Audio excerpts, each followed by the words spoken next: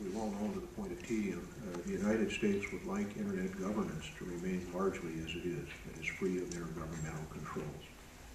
There are countries that are concerned that what sometimes are being called critical Internet resources are not subject to intergovernmental controls that seem to be either floating freely or sometimes, in what I think is an erroneous perspective, take the view that the United States controls the critical Internet resources.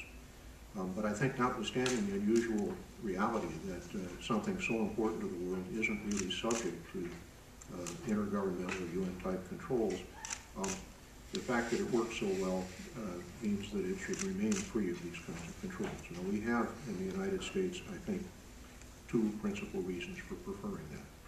One is we're afraid that any kind of intergovernmental controls would harm the dynamism of the Internet, would prevent it from continuing to develop in a kind of organic fashion, moving to opportunities for improvement, for expansion in various ways efficiently.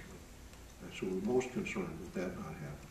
We also are concerned that the openness of the Internet not be diminished. The United States has a very large stake in Internet freedom. Secretary Clinton gave a speech in January that was very highly publicized in terms of our commitment to that. I can tell you this morning something happened that doesn't happen every day. I'd like to note that. That is, the Washington Post editorial page actually said something pleasant about the State Department. I'd like to, if you'll indulge me, quote at least one part of the editorial, because I do think it's highly relevant to today. The editorial said, in part, a cyberspace without walls or barriers, where people can assemble and express themselves freely, without fear of censorship or imprisonment, will make the world safer for the United States and for democracies everywhere. Continued public-private partnership, prioritization of Internet freedom and diplomacy, and the wise deployment of allocated funds will move this ideal closer to reality.